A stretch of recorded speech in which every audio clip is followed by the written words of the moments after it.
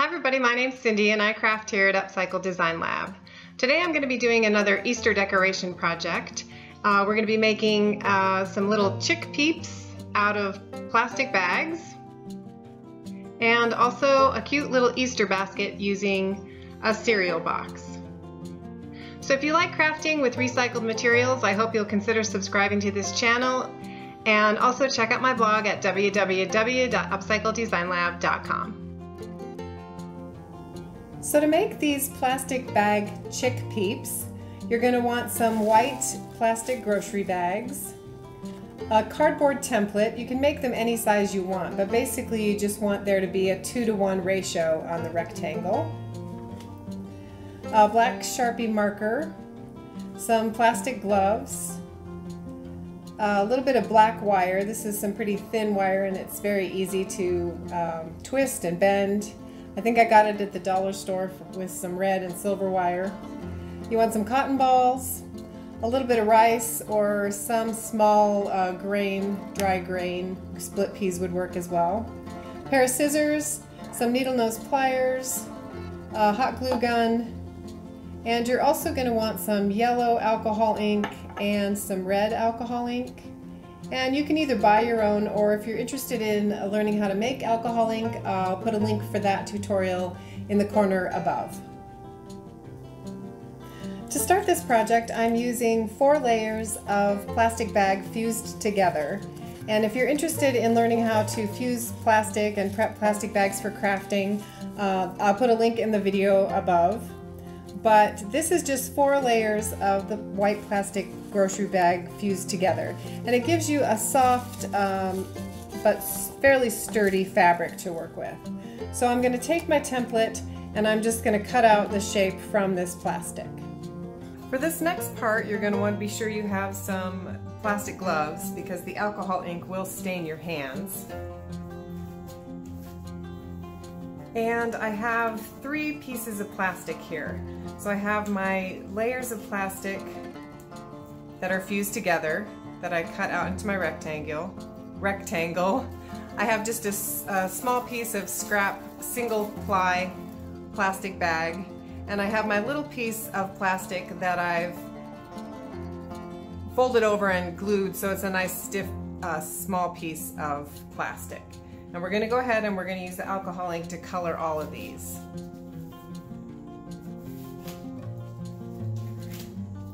So this is going to be the body of the chick right here, the 4 plies of plastic that are fused together. So I'm just going to use my yellow alcohol ink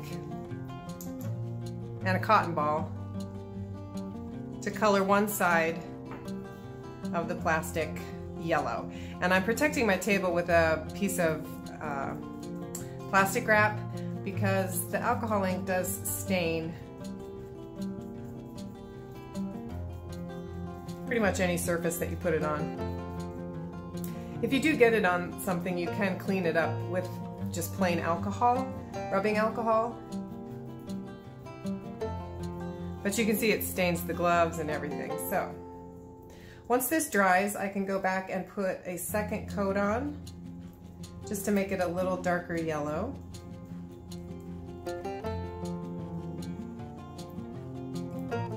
So I'm going to let that dry and I'm going to go ahead and color my single ply of plastic with some yellow as well.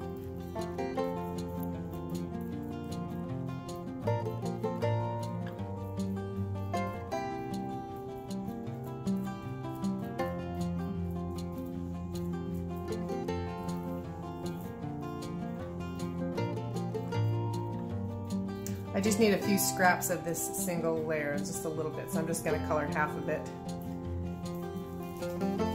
This might be ready for a second coat here.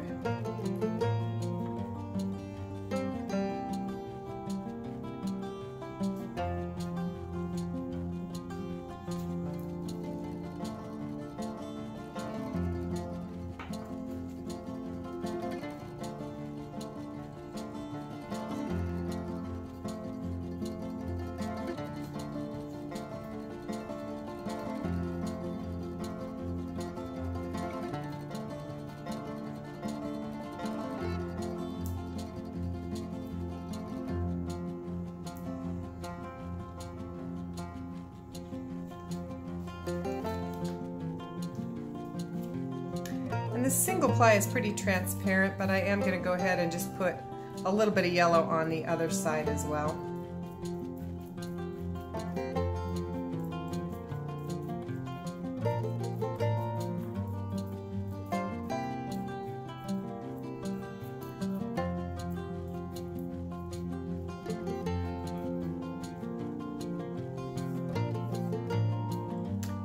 And for this piece, which is going to end up being the beak, that's why we wanted it to be a little bit stiffer.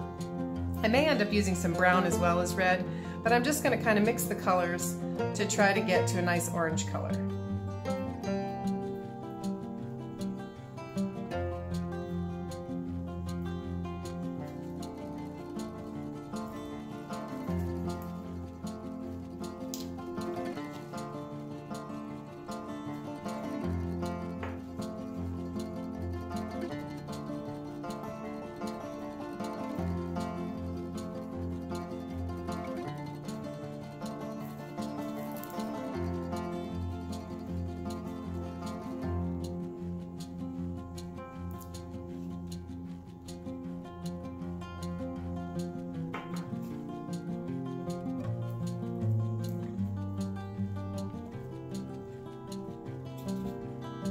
And I do want to color both sides of this as well.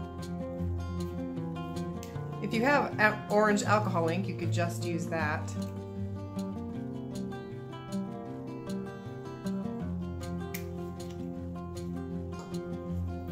You can kind of mix the alcohol ink on the cotton ball itself.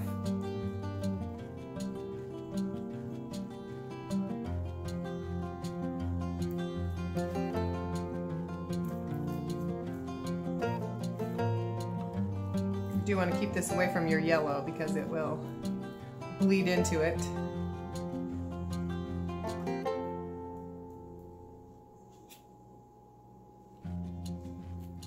So once you have the color you like, you can just let everything dry and we'll be ready for the next step.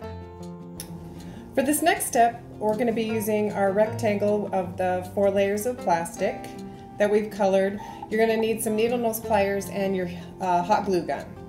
And what we're going to do is we're just going to fold this over with the yellow side on the inside, and we're not even going to use any glue. We're just going to fuse the plastic together along 2 sides. So to do that, I'm going to start with the folded end. I want to put my pliers about 1/16 of an inch away from the edge. And I'm just going to take the tip of my heat gun. If you get glue on there, it's okay, but you don't really even need to use any glue. And I'm just going to melt the edge of the plastic right down even with my needle nose pliers.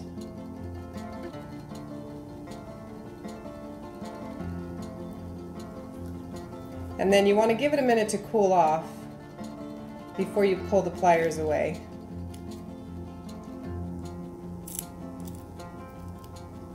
And they will be a little hot, so be careful. But basically you're just sealing a seam into the plastic.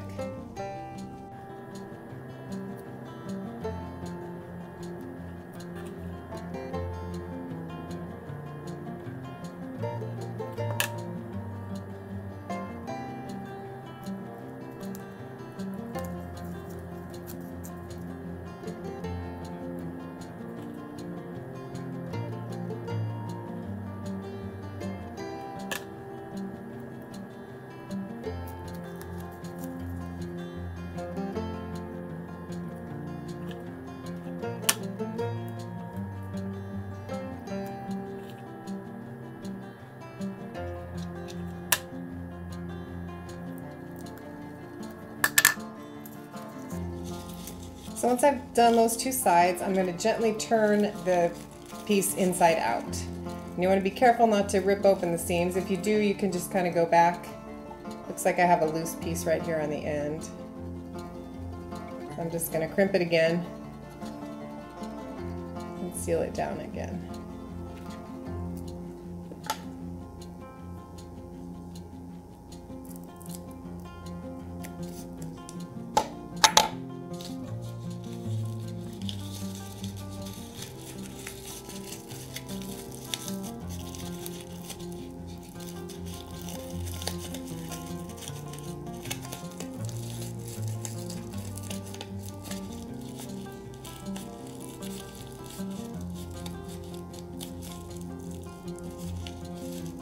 going to push the corners out gently with my finger.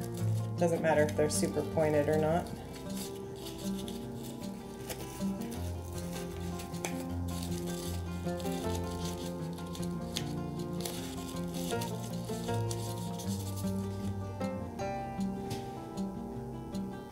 Once you have the piece turned inside out, you can find the folded edge where it meets the glued edge or the fused edge.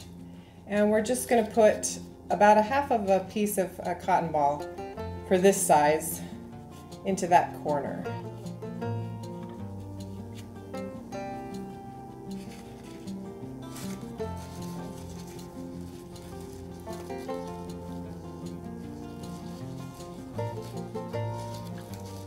So this will be the top, this will be the head right up here where the cotton ball is.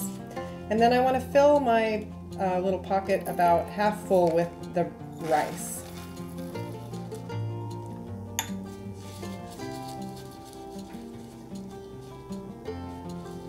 And you don't want to, so we're going to go ahead and fuse the bottom shut, but you don't want to fuse it this way, otherwise you just have a flat piece. So you're going to fuse it the opposite direction to close it off. And we'll just do that the same way as we did the other seams.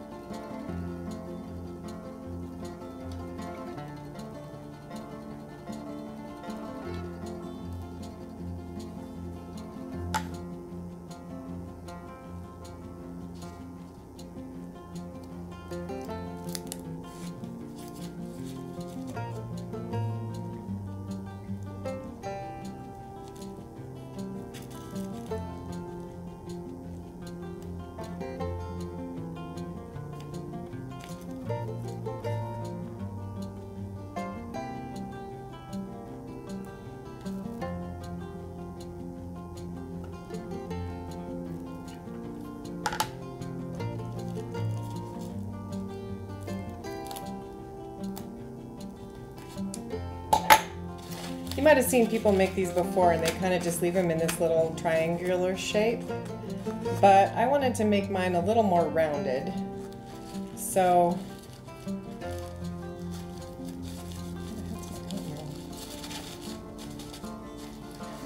to do that, I'm going to take the corners, the bottom corners,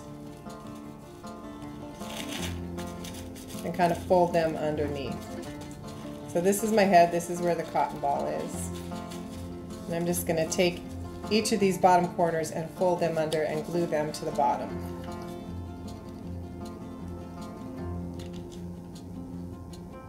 And for this you do want to use a little bit of glue.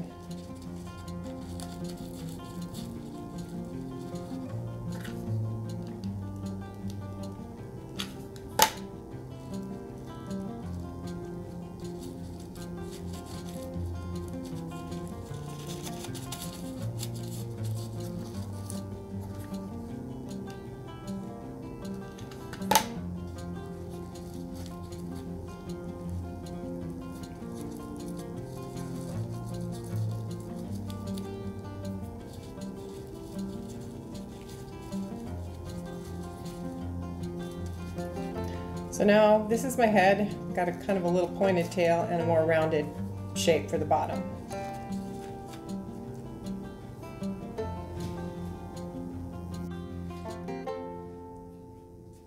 So next we're going to make the beak and the little fluff for the top of the chick's head. And to make the beak, I just need to cut a really small triangle.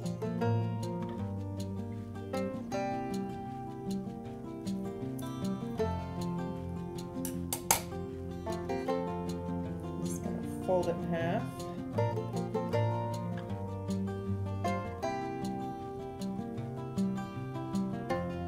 And then I'm going to use my pliers again to hold the tip while I glue it onto the chick.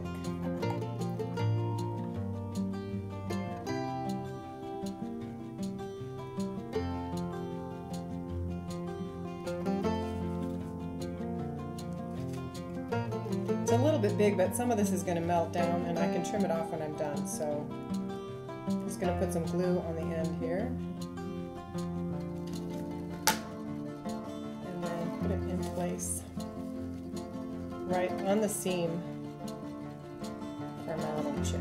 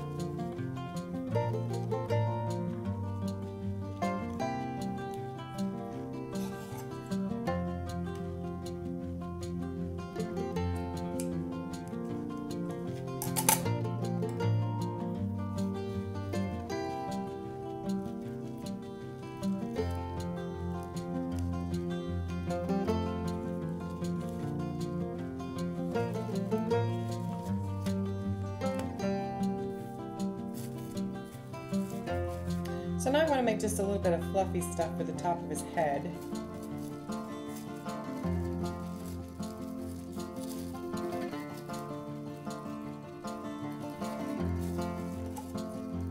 So I'm just going to use a thin strip.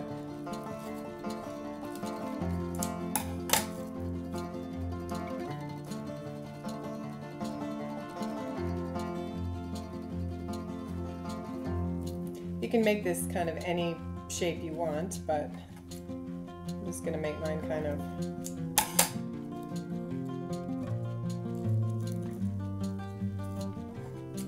tall and skinny, I guess. So I'm going to end up with 6 little pieces of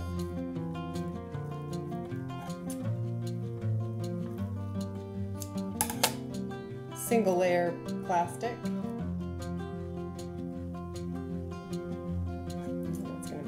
I think, but you can always trim it off. So again, I'm just going to use my pliers to hold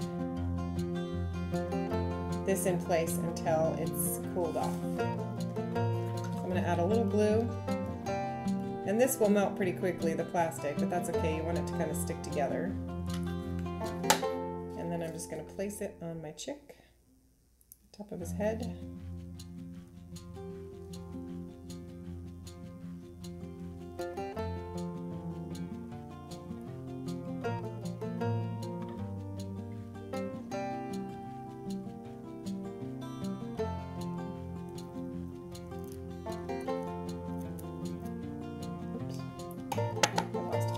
That's okay.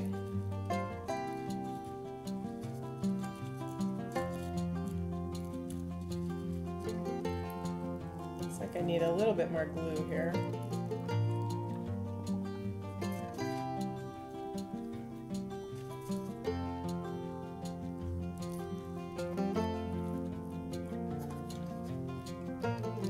I always burn myself, so I like to use the pliers to avoid that when I can.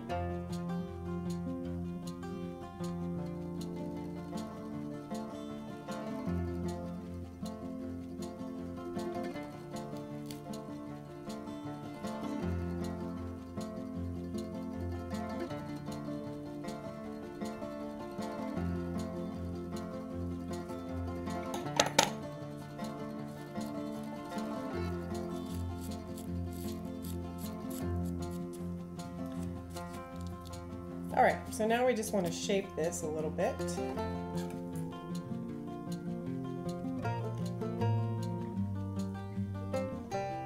Make it longer in the front and shorter in the back, I think.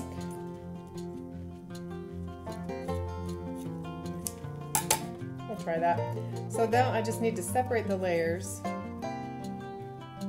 and just trim them into little slits.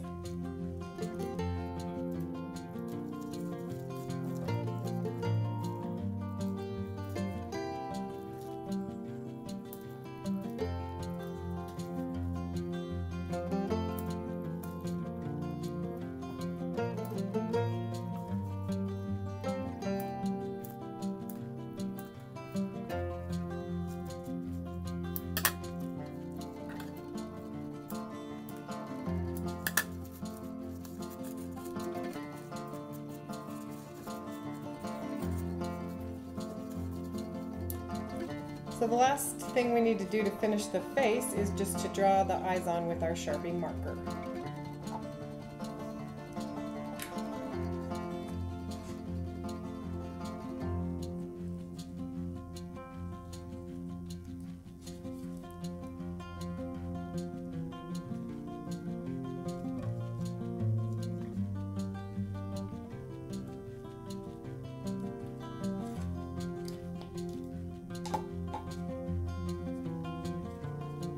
So there's my little chick, and we're ready to add a couple of little feet to it.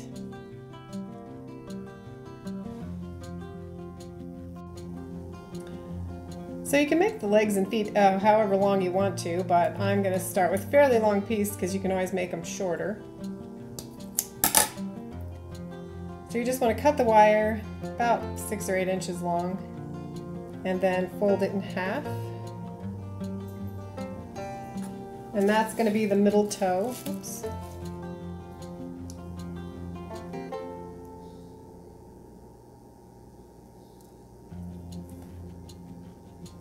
So I'm just going to use my pliers to shape 2 more toes and then a foot, and then just twist the 2 pieces together to make the leg.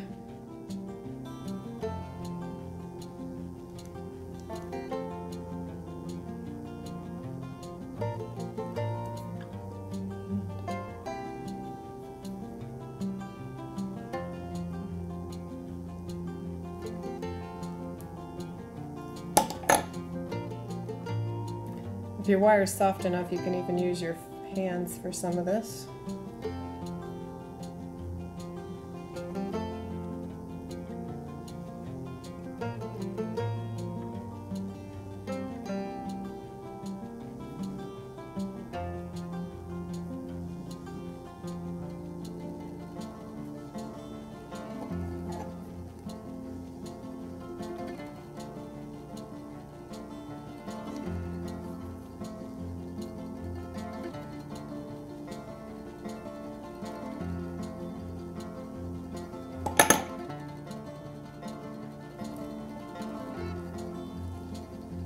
So I've got my 3 toes roughly shaped.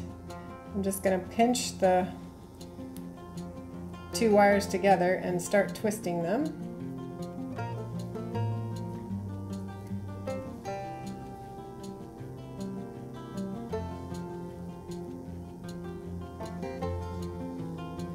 And you can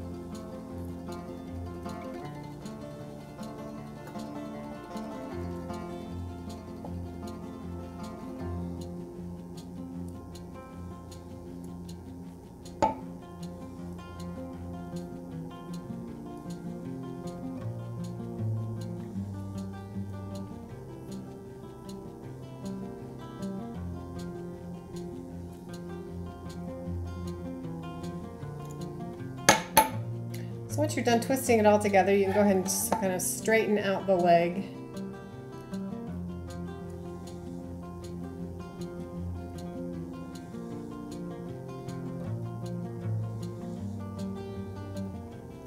And just bend the foot up.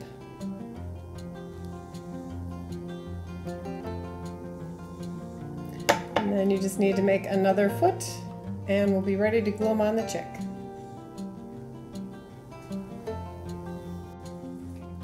So I've got my 2 little feet made, and I've decided that for this chick I'm going to give him pretty long, silly looking legs. So I'm just going to glue these to the bottom with the hot glue gun.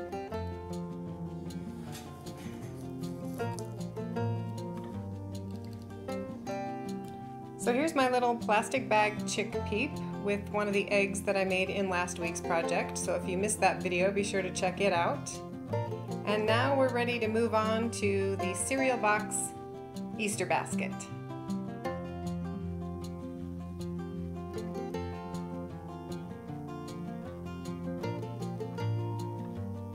So for this project, I saw it online, so I'm not 100% sure how it's going to turn out when I make it. But to do this, you're going to make a basket out of this empty cereal box. And the instructions said to just remove these tabs from both ends. And then what you're going to do is you're just going to cut a string, a fairly thin strand, all the way around the box, which will probably take quite a bit of time.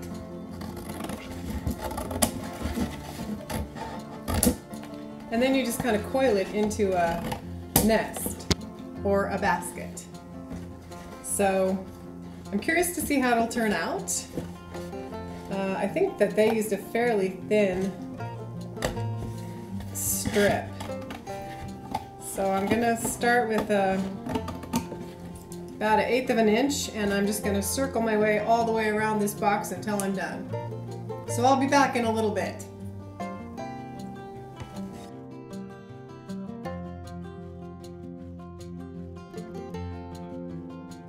So I've cut about 1/3 of the box, and I have a pretty unruly amount of cut cardboard.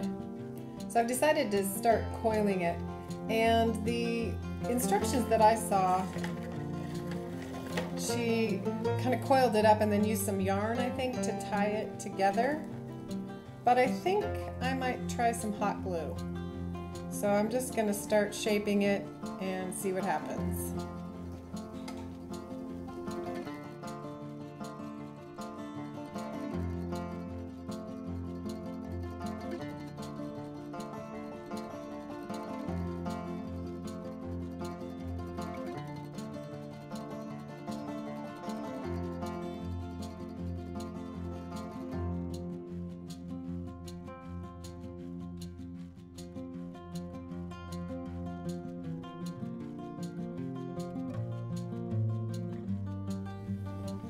Alright, I'm not sure how well this is working, but I am just kind of continuing to coil, and I am getting a very random shape. And I'm using a lot more glue than I thought I was going to have to, but I'm just going to keep kind of building up the sides and hopefully end up with sort of a rustic-y looking basket.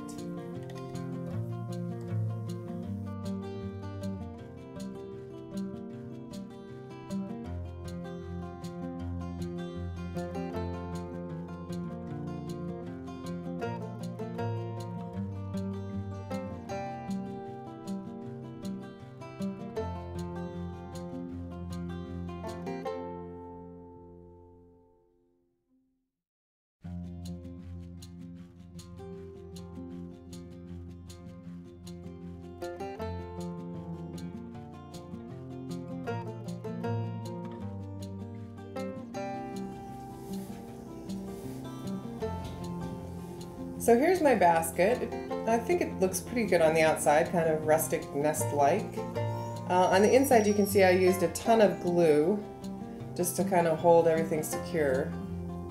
And there are still some loose pieces, but I think that's sort of okay. It's holding together well enough.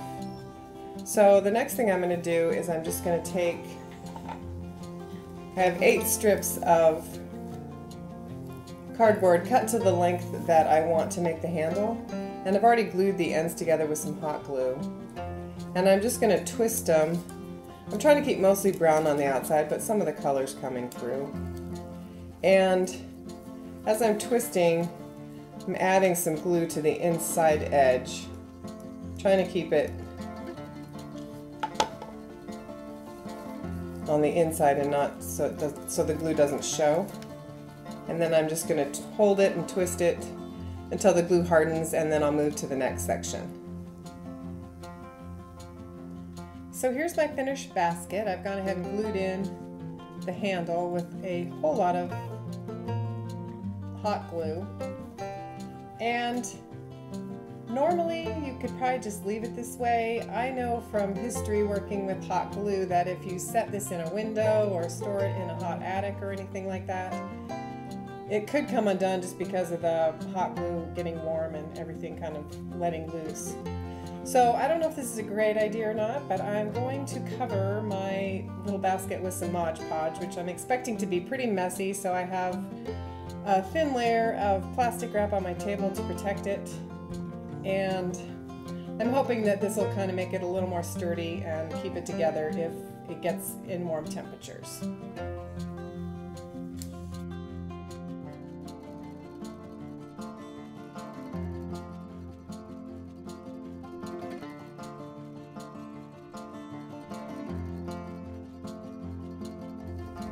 So here's a shot of the finished basket with the little chick peep inside and some of the eggs from last week's project. Thank you so much for watching, and please consider subscribing to this YouTube channel and checking out my blog at www.upcycledesignlab.com.